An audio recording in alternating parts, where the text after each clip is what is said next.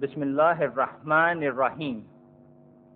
We initiate today's program with the Qiraat, the recitation from the Holy Quran by Brother Ashraf Muhammadi. أعوذ بالله من الشيطان الرجيم بسم الله الرحمن الرحيم الله لا إله إلا هو الحي القيوم لا تأخذه سنة ولا نوم له ما في السماوات وما في الأرض من ذا الذي يشفع عنده إلا بإذنه يعلم ما بين أيديهم وما خلفهم ولا يحيطون بشيء من علمه إلا بما شاء وسع كرسيه السماوات والأرض ولا يؤوده حفظهما وهو العلي العظيم بسم الله الرحمن الرحيم قل يا أهل الكتاب تعالوا إلى كلمة سواء بيننا وبينكم ألا نعبد إلا الله ولا نشرك به شيئا ولا يتخذ بعضنا بعضا أربابا من دون الله فإن تولوا فقولوا اشهدوا بأننا مسلمون صدق الله العظيم. The translation from Surah Al-Baqarah, chapter 2, verse 255. I seek refuge with Allah from Satan the accursed. In the name of Allah, most gracious, most merciful. Allah, there is no God but He, the living, the self-subsisting, eternal. No slumber can seize Him nor sleep. His are all the things in the heavens and on earth. Who is there can intercede in His presence except as He permits? He knows what appears to His creatures as before or after or behind Him, nor shall they compass aught of His knowledge except as He wills. His throne does extend over the heavens and the earth, and He feels no fatigue in the guarding and preserving them, for He is the Most High, the Supreme in glory. In the name of Allah, most gracious, most merciful.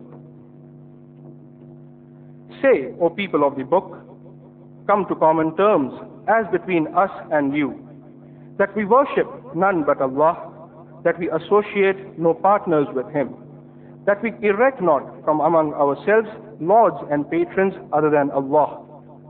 If then they turn back, say, bear witness that we at least are Muslims bowing to the will of Allah. Verily, Allah has spoken the truth. Respected brothers and sisters, Assalamu alaikum. May peace be on you. On behalf of the Islamic Research Foundation, I, Dr. Muhammad Naik, welcome all of you to today's program. As did I, you may too have read 2 days back in the sacred space of the Times of India, Mumbai, the following verses, and I quote, "Hold fast all together to God's rope and be not divided among yourselves. Remember with gratitude God's favor on you, for you were enemies, and he joined your hearts in love, so that by his grace you became brethren. Let there arise out of you one community, inviting to all that is good, enjoining what is right, and forbidding what is wrong.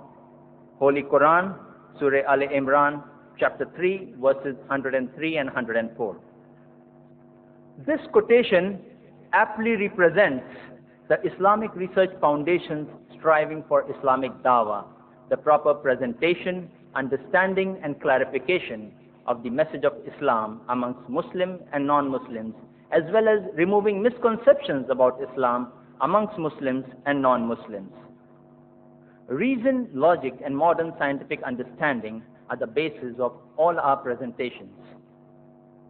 The IRF office complex has a video cassette library, a publication department, a cable and satellite television production studio, an audio-video recording department, and a computer department. It also has a multi-purpose audio-visual reading room, an auditorium, a sales outlet called Islamic Dimensions, a ladies' wing, and a children's wing. These provide the much-needed facilities and services for understanding the overall excellence of Islam and its proper teachings. The IRF office complex and its facilities are open from 10 a.m. to 8:30 p.m. daily except Fridays. The regular programs of the IRF include organizing public lectures followed by open question and answer sessions like this one today, symposias, open forum interactions, and other such programs. Providing more than 3,500 video cassette titles on Islam and comparative religion to the public on free hire. Free distribution of more than 50 publications on Islam on request. Distribution of the Holy Quran with translation for understanding the message of God meant for the whole of humankind. Regular interactions internationally on the internet for presenting the proper message of Islam as well as removing misconceptions about Islam. The IRF also has its own website for providing information and clarifications about Islam. Through the cable TV relay networks in Mumbai alone, the IRF video cassettes on Islam reach more than 1 million homes daily for approximately 3 hours. The ATN satellite TV channel telecasts IRF programs on Mondays, Wednesdays, and Fridays from 6 to 6:30 a.m. Indian Standard Time across 68 countries of the world. The NEPC satellite TV channel and other TV channels too telecast IRF programs regularly. Dr. Zakir Naik, though a medical doctor by professional training, has devoted himself for analyzing Islam and other religions objectively, to understand and spread the real truth, understanding and clarifications about religion as a way of life. He is an international orator on Islam and comparative religion. In fact, in the last 1 year itself, in addition to his many talks in India, Dr. Zakir has delivered more than 160 public talks abroad in the United States of America, Canada, the United Kingdom, South Africa, Singapore, Malaysia, Saudi Arabia, Sri Lanka, and Bahrain. He will inshallah leave next weekend for a series of public talks in Kuwait. He is acclaimed widely for his logical, reasonable, and scientific approach towards this subject. He is appreciated for his comparative knowledge of Hinduism, Judaism, Christianity, and Islam, especially for his verbatim quotations from religious scriptures. Concept of God in major religions. Why have we chosen this topic? We not only need to understand and realize what God is and what are his qualities, but also, and it is very important, we need to know what God certainly is not. Brothers and sisters, to promote better understanding and integration on similarities between religions, as well as living in real harmony along with the differences, the Islamic Research Foundation presents today's talk on Concept of God in Major Religions by Dr. Zakir Naik.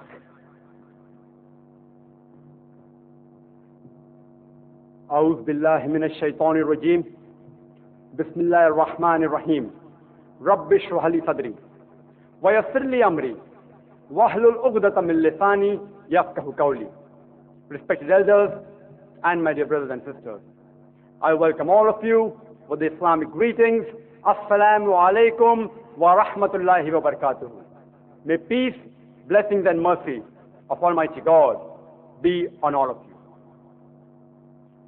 The non-Muslim may be wondering that what was I murmuring or uttering in the beginning of my talk.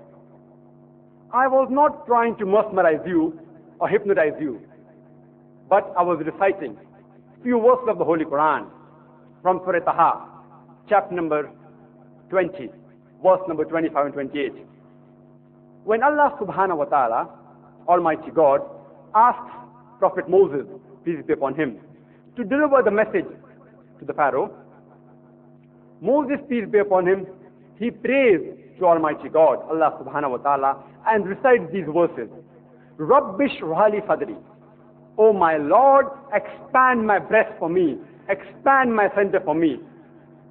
Wayassirli amri, and make my task easy for me. Wahlul ugdata min lisani, and remove the impediment from my speech. Since we know that Prophet Moses, peace be upon him, was a stammerer, was a stutterer.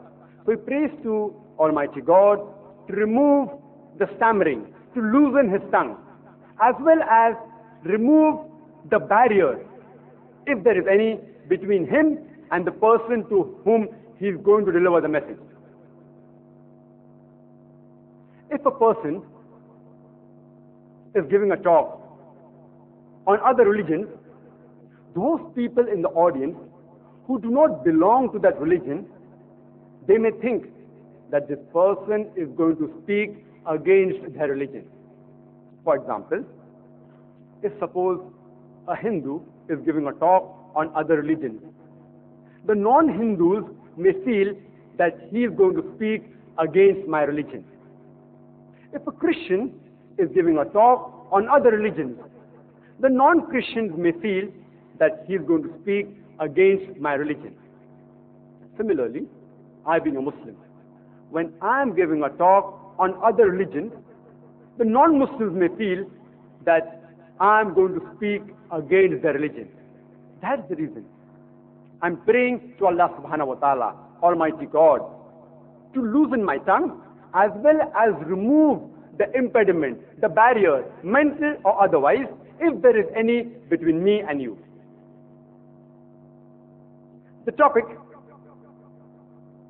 of this morning's talk is Concept of God in Major Religions. Religion, according to the Oxford Dictionary, means a belief in a superhuman controlling power, especially a personal God or gods that deserve obedience and worship. The Qari, Prophet MUHAMMED, he recited few verses of the Holy Quran from Surah Imran, chapter number 3, verse number 64, which says, Qul ya ahlal kitab, say to the people of the book, Ta'alaw ila kalmatin sawa'in baynana wa baynakum, that come to common terms as between us and you. Which is the first term? Allah na'budu illallah, that we worship none but Allah. Wala nushrika bihi shay'an, that we associate the partners with him. Wala yattakhidha ba'duna ba'dan arbaban min dunillah, that we erect not among ourselves lords and patrons other than Allah. Fa in tawallaw, if then they turn back, فَقُلُوا شَهَدُوا, say we bear witness, بِأَنَّا مُسْلِمُونَ, that we are Muslims bowing our will to Allah subhanahu wa ta'ala.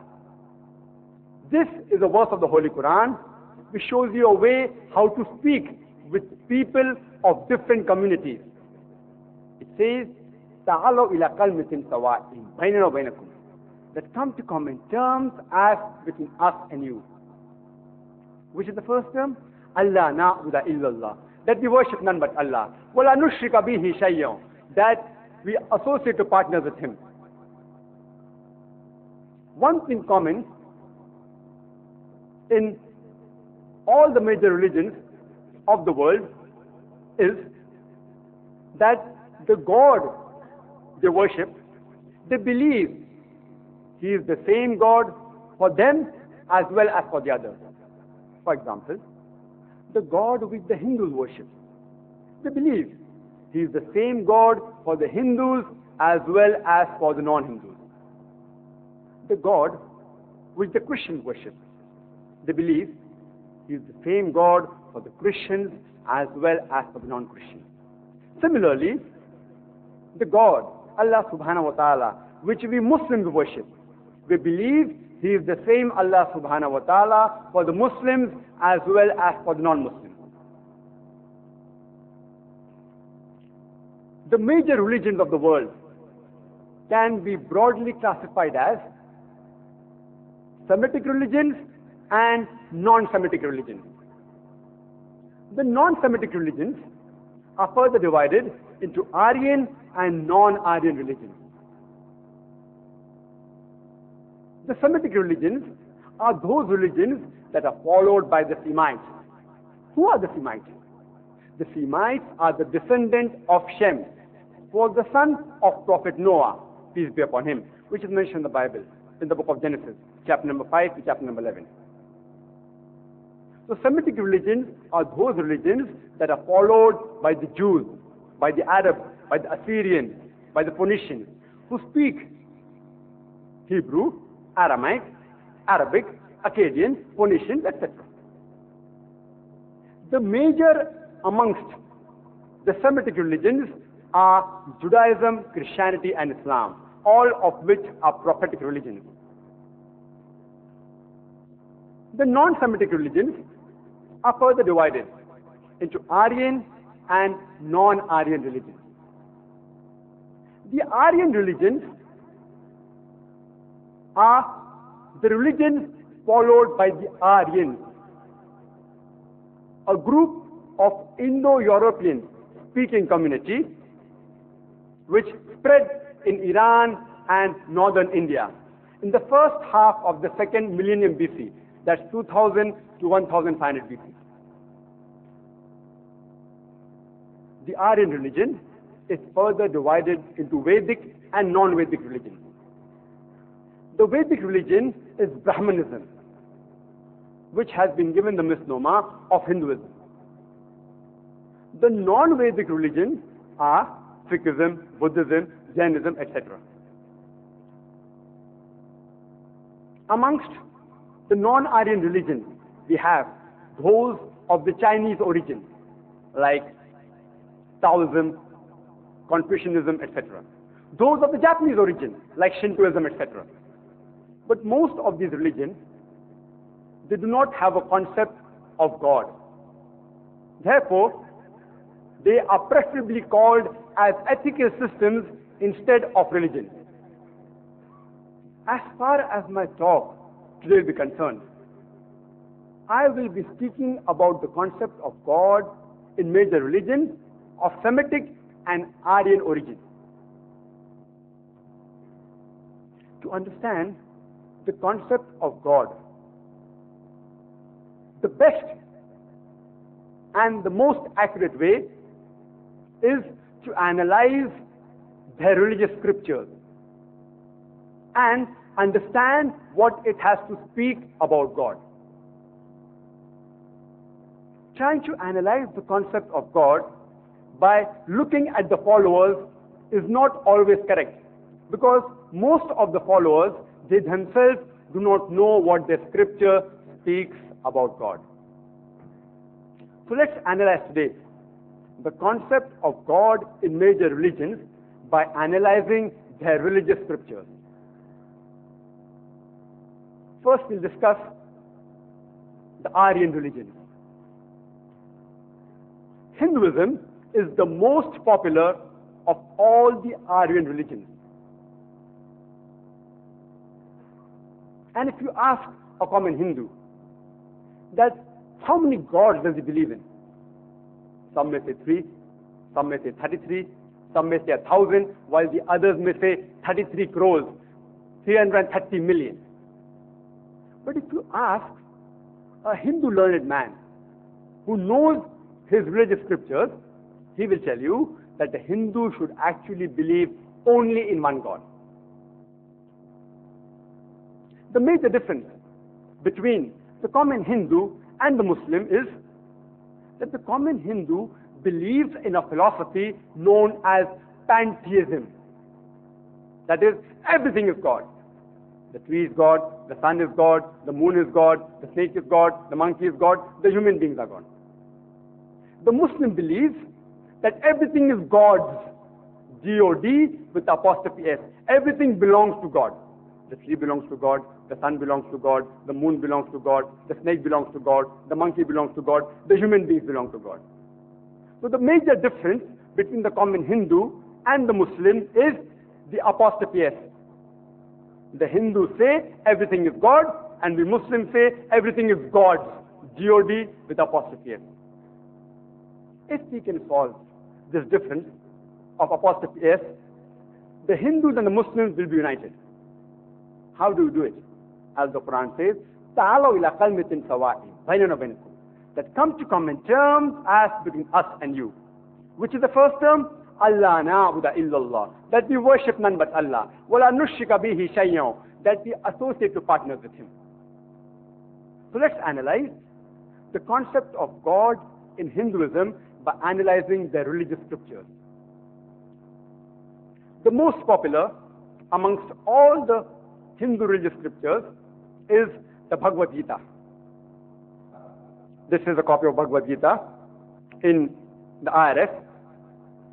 We have, alhamdulillah, more than 30 different translations only of Bhagavad Gita. The Bhagavad Gita says, in chapter number 7, verse number 20, that those whose intelligence has been stolen by material desires, they worship the demigods. That means the materialistic people, they worship demigods. That means not the true Almighty God. The Upanishads are the other sacred scriptures of the Hindus. It's mentioned in the Chandogya Upanishad, chapter number 6, section number 2, verse number 1. Ekam evadityam. God is one only, not a second. That means there's only one God. He doesn't have any partners. He is alone. Same as the Holy Quran, which is mentioned in Surah Ikhlas, chapter number 112, verse number 1. Qul huwallahu ahad. Say He is Allah one and only. It's mentioned in the Shvetasvatara Upanishad, chapter number 6, verse number 9. Na kasya kasji janita nakadipa, which means of Him there's no parents nor Lord. He has got no parents. He has got no masters. That means He alone is sufficient. He is not dependent on anyone else. As the Holy Quran says in Surah Ikhlas, chapter number 112, verse number 3. Lam yalid walam yulad. He begets not, nor is begotten. The quotation I gave from Upanishad was translated by S. Radhakrishnan. And we have other translations also in our foundation. Further, if you read in the Shvetasvatara Upanishad, chapter number 4, verse number 19, it says, Na tasya patima asti. There is no likeness of Him. Same as the Holy Quran, Surah Ikhlas, chapter number 112, verse number 4. Walam yakul lahu kufuwan ahad. There is nothing like Him. It's further mentioned in the next verse of the Shvetasvatara Upanishad, chapter number 4, verse number 20. That His form cannot be seen. No one can see Him with the eyes. Similar to the message is given in the Holy Quran, in Surah Anam, chapter number 6, verse number 103. No vision can grasp Him, but He graspeth all vision. He is beyond comprehension, yet He is acquainted with all things. Amongst all the religious scriptures of the Hindus, the most sacred are the Vedas. And there are principally 4 Vedas: the Rig Veda, the Yajur Veda, the Sam Veda, and the Atharva Veda. The Rig Veda deals with songs of praises. The Yajurved deals with sacrificial formulas. The Samved with melody, and the Atharvaved with magical formulas. It's mentioned in the Yajurved, chapter number 32, verse number 3. Na tasya patima asti. There is no image of him. And the verse continues and says that he is unborn and he should be worshipped. It mentions in the Yajurved, chapter number 40, verse number 8, that God is bodiless and pure. It's mentioned in the Yajurved, chapter number 40, verse number 9. Andhatma pravishanti ya sambhuti upaste, which means they are entering darkness, those who worship the asambhuti. The asambhuti are the natural things like air, water, fire. And the verse continues.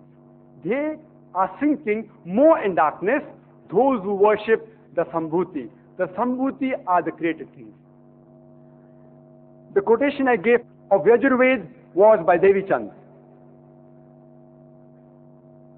as well as by Ralph T. Griffith. The other Veda is the Atharva Veda. It's mentioned in Atharva Veda, book number 20, chapter number 58, verse number 3. It says, Dev Maha Osi, God is verily great, same as Allahu Akbar. Allah is the greatest. Amongst all the Vedas, the most sacred and the oldest is the Rig Veda. It's mentioned in Rig Veda, book number 1, hymn number 164, verse number 46. Sages call one God by many names. That means there are various names given to this one God. And the Rig Veda alone gives no less than 33 different attributes to Almighty God, most of which are mentioned in Rig Veda, book number 2, hymn number 1. And one of the beautiful attributes which is mentioned in Rig Veda of Almighty God is Brahma, which is mentioned in Rig Veda, book number 2, hymn number 1, verse number 3. Brahma means the creator. If you translate into Arabic, it means Khalik. We Muslims have got no objection if anyone calls Almighty God, Allah subhanahu wa ta'ala, as Khalik or creator or Brahma. But if someone says that Brahma is Almighty God who has got 4 heads and on each head is a crown and he has got 4 arms, we Muslims take strong objection to it. Moreover, it is even prohibited in Yajurved, chapter number 32, verse number 3, which says, Na tasya patima asti, there is no image of him. Another beautiful attribute which is given in the Rig Veda, book number 2, hymn number 1, verse number 3, is Vishnu. Vishnu means the sustainer. If you translate into Arabic, it means Rabb. We Muslims have got no objection if someone calls Almighty God as Rabb or cherisher, sustainer, or Vishnu. But if someone says that Vishnu is Almighty God who has got 4 hands and one of his right hands holds the chakra, that's the discus, and one of his left hand holds the conch, and he's riding on a bird or reclining on a couch of snake, we Muslims take strong objection to it. We are going against the Yajurved, chapter number 40, verse number 8, which says, God is bodiless, as well as Upanishad, chapter number 4, verse number 19 of Sweta Swatara Upanishad, which says, Na tasya patima asti, there is no likeness of him. It's mentioned in Rig Veda, book number 8, hymn number 1, verse number 1, Ma chidangadi shansata. That means, do not worship anyone besides him alone. Praise him alone. It's mentioned in Rig Veda, book number 5, chapter number 81, verse number 1. It says, Verily, great is the glory of the divine creator. Same as Surah Fatiha, chapter number 1, verse number 2. Alhamdulillahi Rabbil Alameen. Praise be to Allah subhanahu wa ta'ala, the Lord of the worlds. It's further mentioned in Rig Veda, book number 3, hymn number 34, verse number 1. It says that He is the bounteous giver. It's further mentioned in the Yajurveda, chapter number 40, verse number 16. It says that lead us to the good path and save us from the sin which makes us wander and go astray. Similar to the verse of the Holy Quran of Surah Fatiha, chapter number 1, verse number 6 and 7, which says, Ihdina sirat al-mustaqim, sirat al-lazina namta alayhim, ghayr al-maghdubi alayhim walad-dallin. That shows the straight path, the path of those who have earned thine favor, and the path of those who go not astray. It's mentioned in Rig Veda, book number 6, hymn number 45, verse number 16. Ya ik it mushtihi. Praise Him who's matchless and alone. The quotation I gave from the Rig Veda was by Satya Prakash Narayan and Satyakam Vidyalankar, as well as by Rolf T. Griffith, volume 1 and volume 2. We have various translations of religious scriptures of various religions. So whatever quotation we give, if anyone wants to verify that the speaker is pulling a fast one, they're most welcome to come to our foundation and take a photostat copy. And all these translations which I gave to you is not done by Muslims. It's done by the people who follow that religion as well as by Orientalists. The Brahma Sutra of Hinduism, of the Vedanta, the main creed is Ekam Braham Dusya Naste, Niya Naste Kinchan. Bhagwan ek hi hai, dusra nahi hai, nahi hai, nahi hai, zara bhi nahi hai. There is only one God, not a second one. Not at all, not at all, not in the least bit. So if you read the Hindu scriptures, you will understand the concept of God in Hinduism. Let's discuss the concept of God in Sikhism. Sikhism is a non-Semitic, Aryan, non-Vedic religion. Though it has a small following as compared to the other major religions, it is an offshoot of Hinduism. Sikhism was founded by Guru Nanak Sahib at the end of the 15th century. And it originated from the area of Pakistan and northwest India, that's Punjab, the land of the 5 rivers. And this religion, which was founded by Guru Nanak Sahib, is religion of 10 gurus. The first one who founded the religion is Guru Nanak Sahib. And the last and the 10th one is Guru Govinda Sahib. Guru Nanak Sahib was born in a Kshatriya, warrior caste family, but he was very much influenced by the Muslims. Sikh is derived from the word Sifya, which means a disciple or follower. And the sacred book of the Sikhs is Shri Guru Granth Sahib.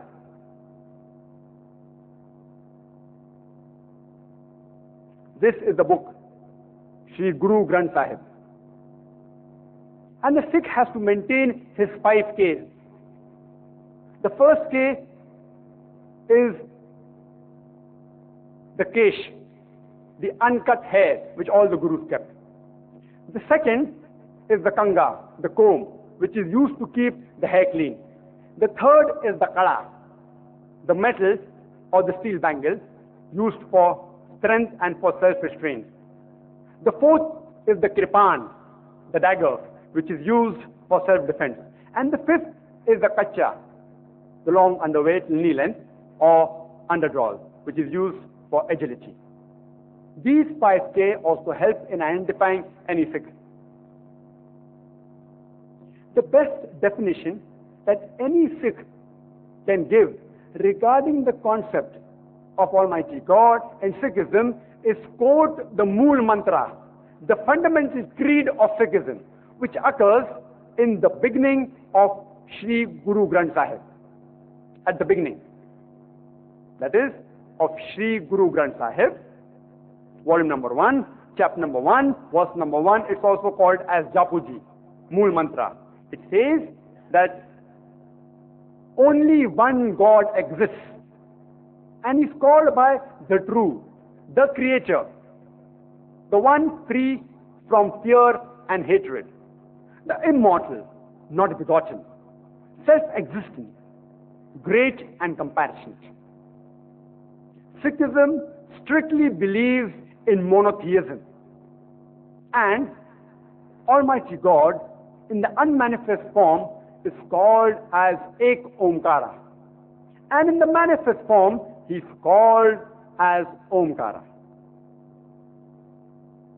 And Guru Granth Sahib, he gave various attributes to this manifest form of Almighty God, Omkara, and called it also as Kartar, the creator, Akal, the eternal, Satyanama, the Holy One, Sahib, the Lord, Parvardigar, the cherisher, Rahim, the merciful, Kareem, the benevolent.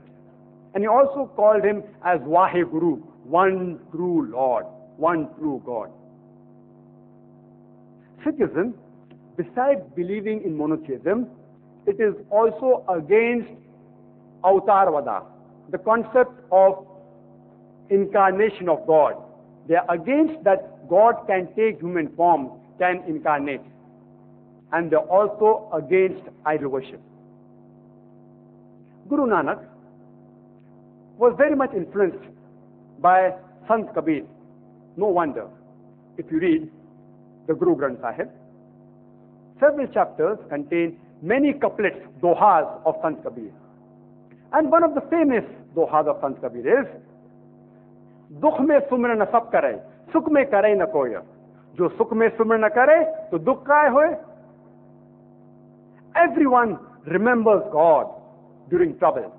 No one remembers him during peace and happiness. The one who remembers him during peace and happiness, why will he have trouble? A similar message given in the Holy Quran.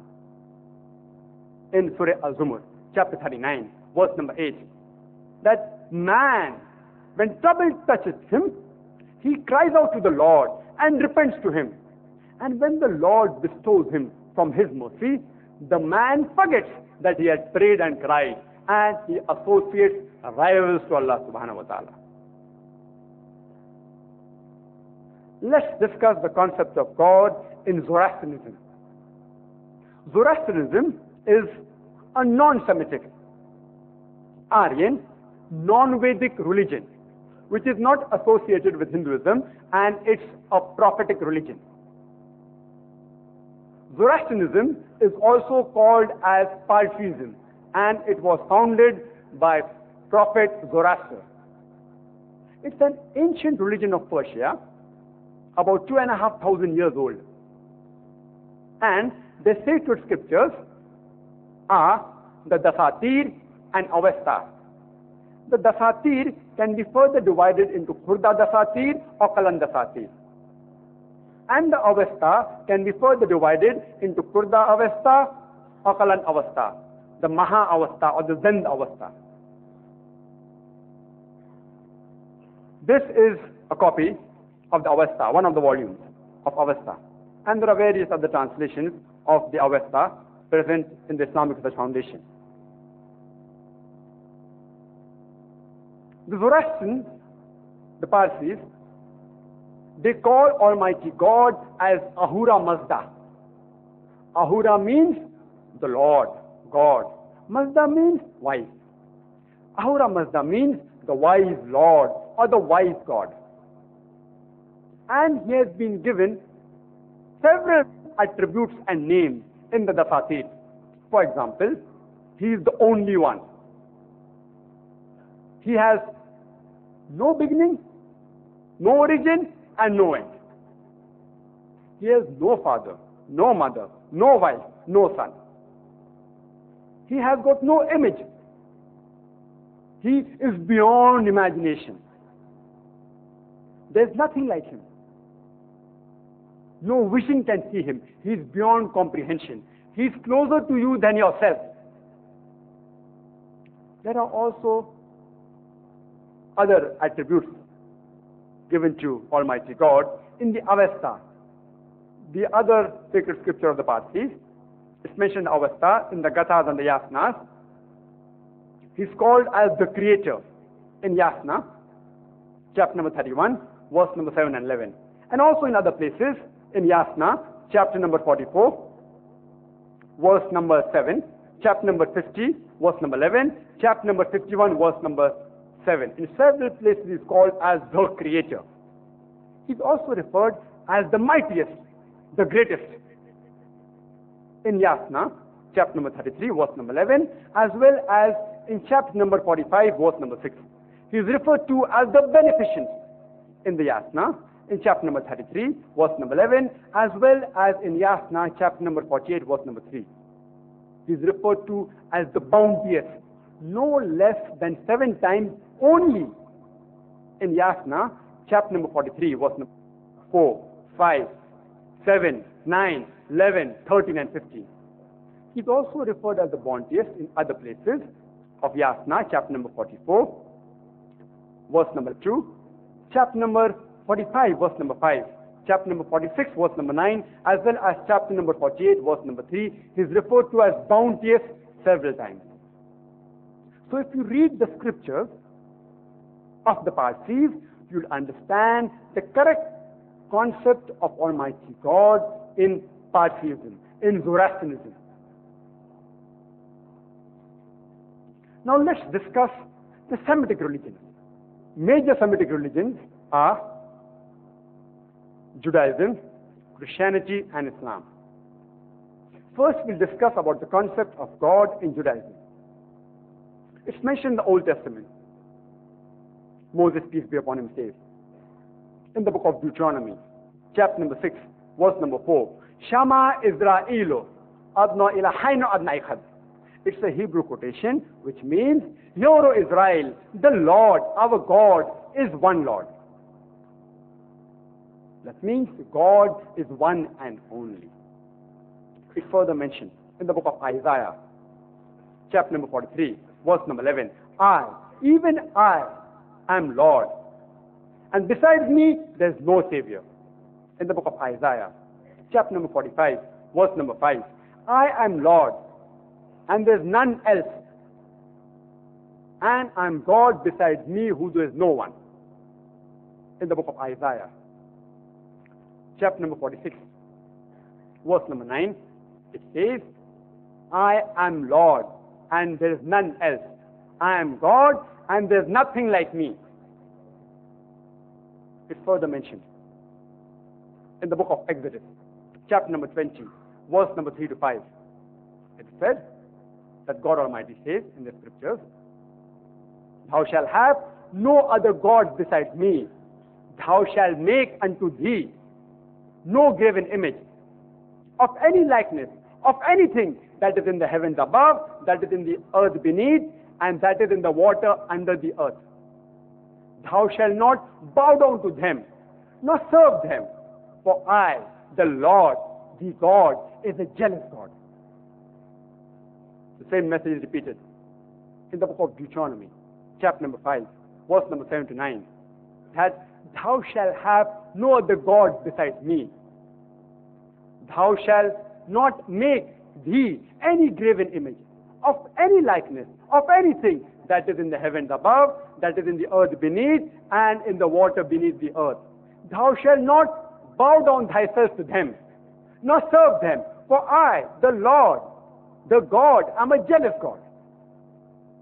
So if you read the Old Testament, you will understand the concept of God in Judaism. It believes only in one God and is totally against idol worship.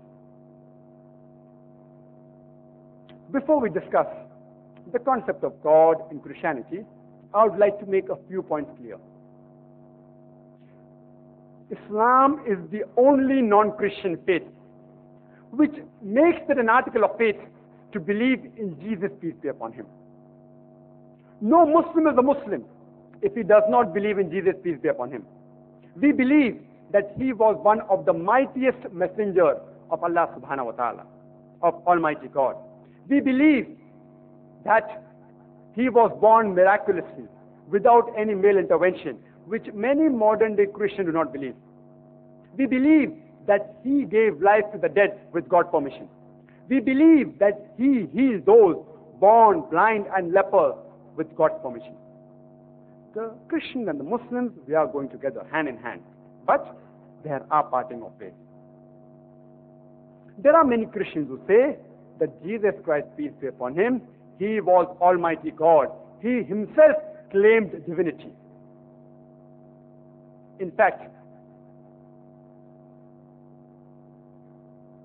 if you read the Bible, there's not a single unequivocal statement in the whole Bible where Jesus, peace be upon him, himself says that I am God, or where he says, worship me.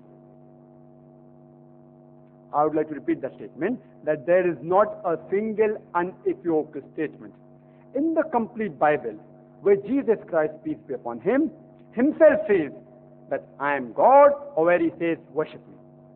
In fact, if you read the Bible, it's mentioned in the Gospel of John, chapter number 14, verse number 28, Jesus, peace be upon him, said, my Father is greater than I. In the Gospel of John, chapter number 10, verse number 29, my Father is greater than all.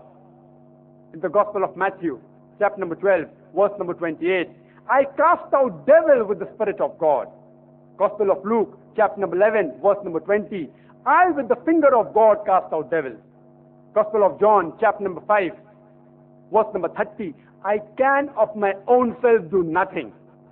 As I hear, I judge, and my judgment is just, because I seek not my will, but the will of thy Father who has sent me. He never claimed divinity. In fact, he came to testify the previous law. And he mentioned in the Gospel of Matthew, chapter number 5, verse number 17 to verse number 20, think not that I am come to destroy the law and the prophets.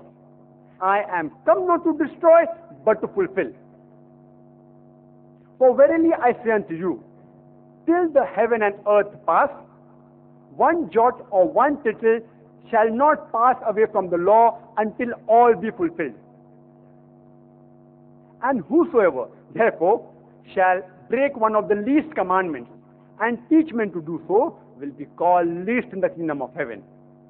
And whosoever shall keep them and teach them so, the same shall be called great in the kingdom of heaven. For verily, unless your righteousness exceeds the righteousness of the scribes and the Pharisees, in no way shall you enter the kingdom of heaven. So Jesus Christ, peace be upon him, said that if you people want to enter heaven, you have to keep each and every commandment of Prophet Moses, peace be upon him. You have to follow each and every law given in the Old Testament, including the verses I quoted earlier, that there is one God and you should not do idol worship. You should not make any graven image of him. Jesus, peace be upon him, he never said that he was God. In fact, he said that he was sent by God. He was a prophet of God. It's mentioned in the Gospel of John, chapter number 14, verse number 24. The words that you hear are not mine, but it's my Father's who has sent me. Gospel of John, chapter number 17, verse number 3. This is eternal life, so that you may know there is one true God, and Jesus Christ, who thou hast sent. And it's mentioned in the Gospel of Matthew, chapter number 19, verse number 16 and 17, that when one of the persons approaches Jesus, peace be upon him, and says, Good Master, what good things shall I do that I shall attain eternal life? Jesus, peace be upon him, replies in verse number 17 of Gospel of Matthew, chapter number 19, and Jesus said unto him, Why thou callest me good? For there is none good except one, that is God. And if you want to enter life, keep the commandments. Jesus, peace be upon him, never said that if you want to go to heaven, you consider me as Almighty God. He never said that you believe that I will die for your sin. In fact, he said, you keep the commandments. It's further mentioned in the book of Acts, chapter number 2, verse number 22. O men of Israel, hear this. Jesus of Nazareth, a man approved by God amongst you, by miracles and wonders and signs which God did by him in your presence, and you are witness. It says, Jesus of Nazareth, a man approved by God, by miracles and wonders which God did by him.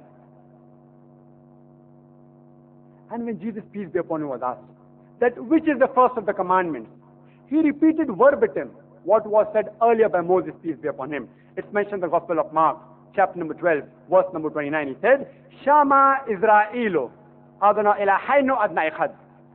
It's a Hebrew quotation which means, Hear, O Israel, the Lord, our God, is one Lord. So if you read the Bible, you will understand the concept of God in Christianity. It reminds me of an incident where Maulana Rahmatullah Karanvi, he was having a discussion with a Christian missionary who was trying to prove to Maulana Sahib that Jesus Christ, peace be upon him, is God Almighty, and that Jesus, peace be upon him, died for the sins of human beings. After a great deal of time, without any results, the discussion was continuing. Later on, the servant of Maulana Sahib, he comes and whispers something in Maulana's ears. The Maulana's face becomes sad. He starts crying. The Christian missionary asks, Maulana Sahib, what's the bad news? The Maulana Sahib said in a very sad tone, my servant, he just gave me information. He brought news that Archangel Gabriel, he died. The Christian missionary began to laugh loudly. Maulana Sahib, you being such an intelligent person, how can you believe in such absurd things? Can angels die? The Maulana Sahib said, when God can die, why can't angels die? And the Christian missionary, without speaking a single word, he left. It's a battle of wits. Let's discuss the concept of Almighty God in Islam. The best answer that anyone can give you regarding the concept of Almighty God in Islam is quote to you the surah of the Holy Quran, Surah Ikhlas, chapter number 112, verse number 1 to 4, which says, Qul huwallahu ahad. Say he is Allah, one and only. Allahu samad. Allah the absolute and eternal. As-samad is a bit difficult to translate. It means that he exists and he has created things when nothing existed.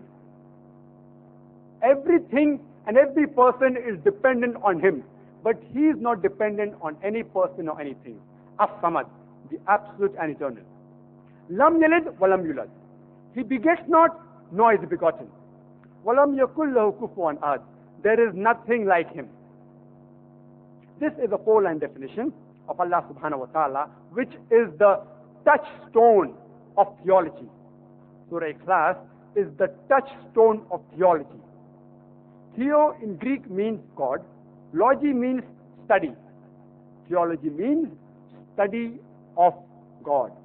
Surah Ikhlas is the touchstone of theology. If anyone wants to purchase or sell any of the gold jewelries, first they'll evaluate their gold jewelry. And for that, they will go to a goldsmith. And the goldsmith, he takes your gold jewelry and he rubs it against a touchstone. and he compares the color with samples of gold which he has rubbed at the side, and then tells you whether it's 24 karat gold, whether it's 22 karat gold, or whether it is not gold at all. It may be fake gold, because all that glitters is not gold. Surah Ikhlas is the touchstone of theology. It's a 4-line definition. If you apply to any candidate who says that is Almighty God, and if he fits in this definition, we Muslims have got no objection in accepting that candidate as Almighty God. It's a touchstone. It's the acid test to decipher whether the person that anyone claims, whether he is Almighty God or not. It's the acid test. It's the touchstone. 4-line definition. Qul huwallahu ahad. Say he is Allah one and only. Allahu samad. Allah the absolute and eternal. Lam yalid walam yulad. He begets not, nor is begotten. Walam yakul lahu kufuwan ahad. There is nothing like him. It's a 4-line definition.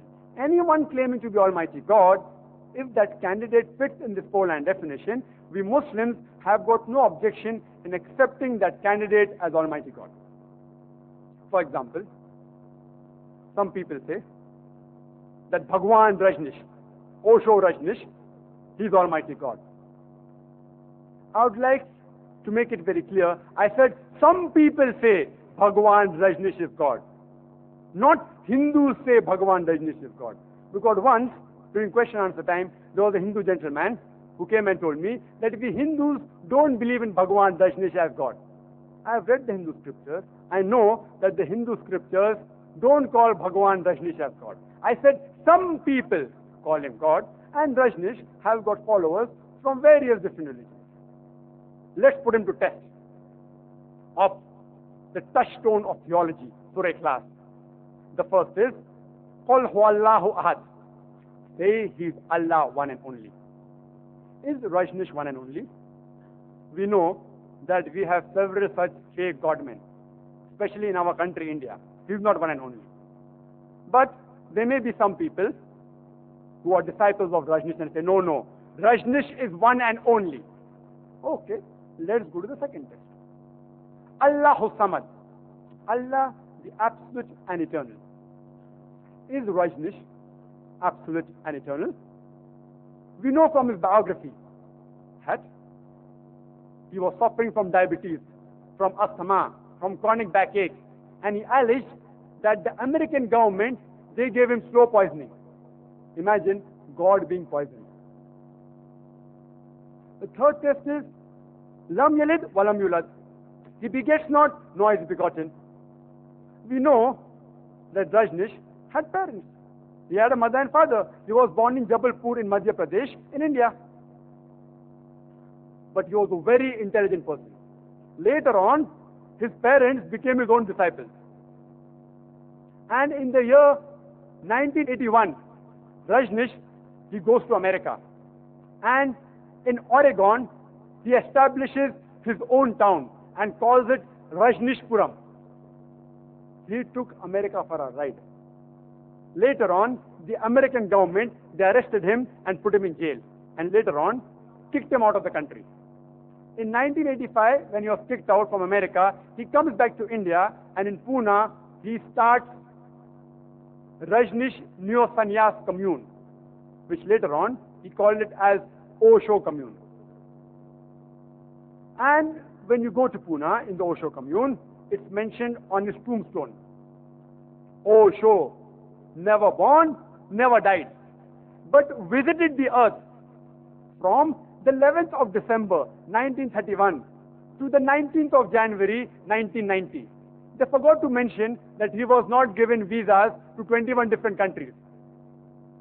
Imagine Almighty God visiting the earth and he requires visas. And the Archbishop of Greece said that if you don't deport Rajnish, we will burn his house and the house of his disciples. And the last test, وَلَمْ يَكُلْ لَهُ كُفُوًا أَحَدٌ. It is so stringent, it's impossible for anyone besides Allah subhanahu wa ta'ala, the true Almighty God, to pass. It says there's nothing like him. The moment you can imagine The moment you can draw a mental picture what God is, He is not God.